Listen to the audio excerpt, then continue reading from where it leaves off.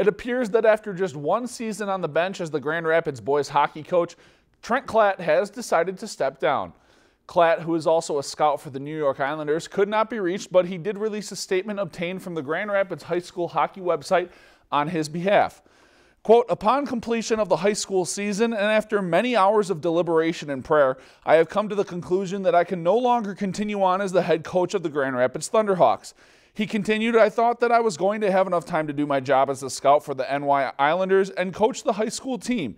It has become clear to me that I do not have the time needed to do both to the level that is required. I want to thank Ann Campbell for hiring me and giving me the opportunity to coach this team. He finished by saying what an honor it has been to be the bench boss in this community.